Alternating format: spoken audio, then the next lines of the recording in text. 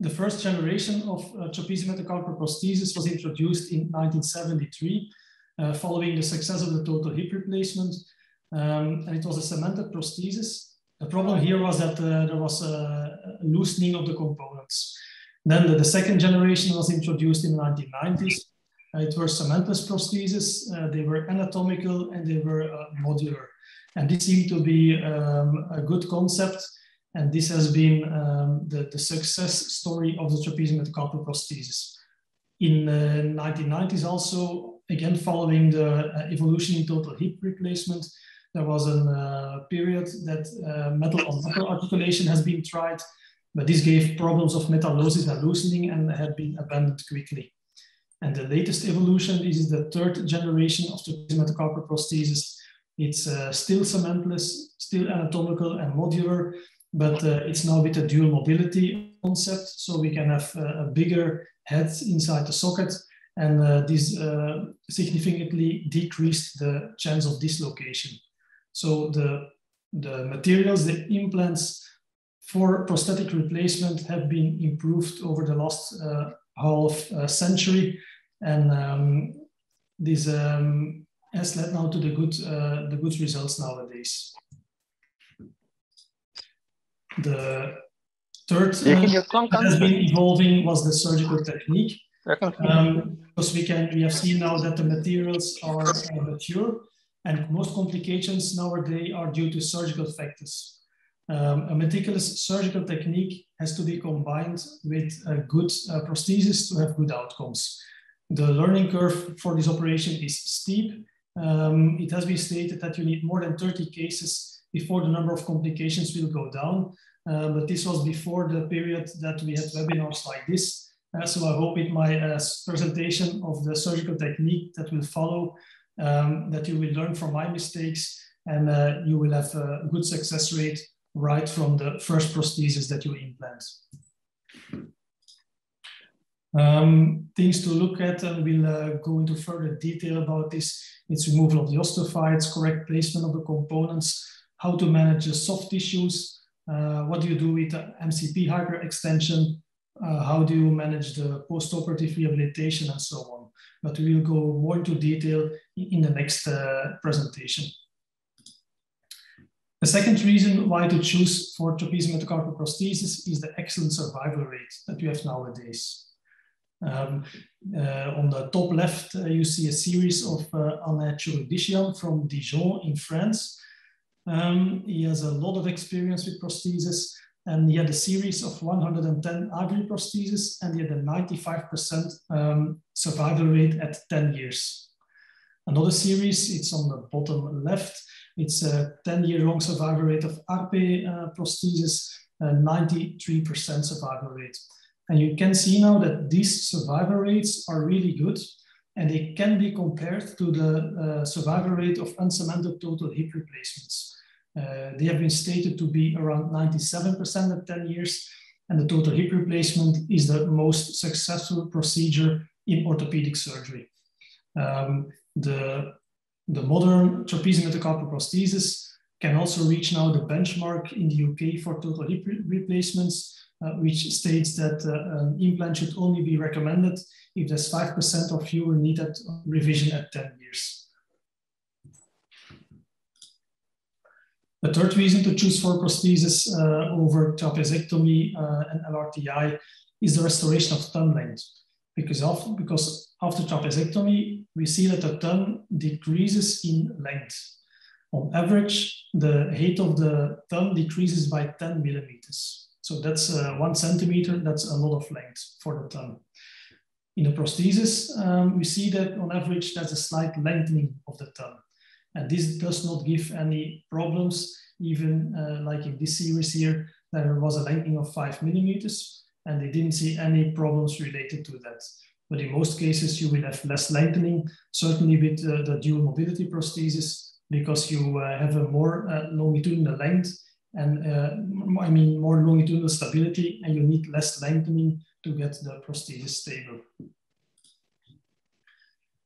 The prosthesis will also correct MCP hyperextension. We know that in severe cases of trapezius metacarpal osteoarthritis, there is an MCP hyperextension deformity. And when you do not correct this, this will be a factor of poor prognosis after the surgery. The MCP hyperextension in arthritis is caused by two things. It's first of all the dorsal subluxation of the first metacarpal relative to the trapezium, and second, by the decrease in thumb length caused by the degenerative joint changes.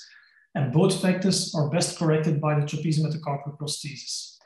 The head has to be placed into the cup, and this will reduce the dorsal subluxation.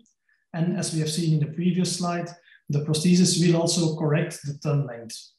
And this cannot be achieved with the trapezectomy.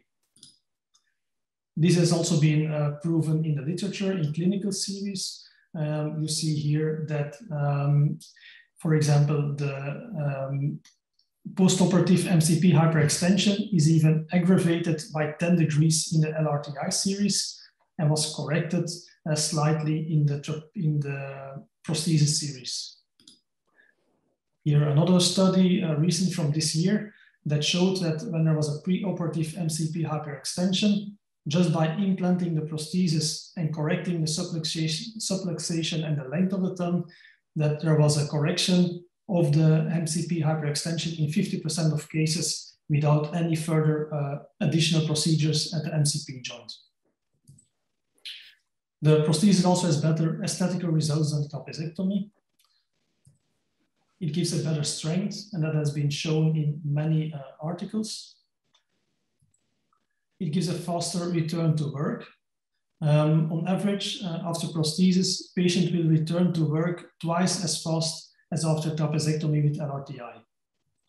In this Swedish registry data study, we see that on average, a trapezius metacarpal prosthesis patient will return to work at 3 months, or I mean before 3 months. And in the trapezectomy and LRTI group, this will take much longer, in some patients even up to 1 year before they can go back to manual labor. Trapezectomy has also a drawback on the other side of the thumb, I mean at the wrist.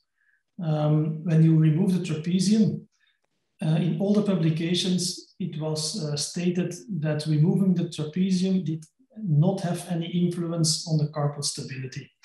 But this has been, could not be confirmed in more recent articles. So articles starting from 2005, they all showed that trapezectomy can indeed lead to midcarpal collapse. So when you remove the trapezium, you can see that the scaphoid, lunate, and trapetrum, so the proximal carpal row, can go into extension. And this in the long term can lead to midcarpal degeneration between the lunate and the capitate.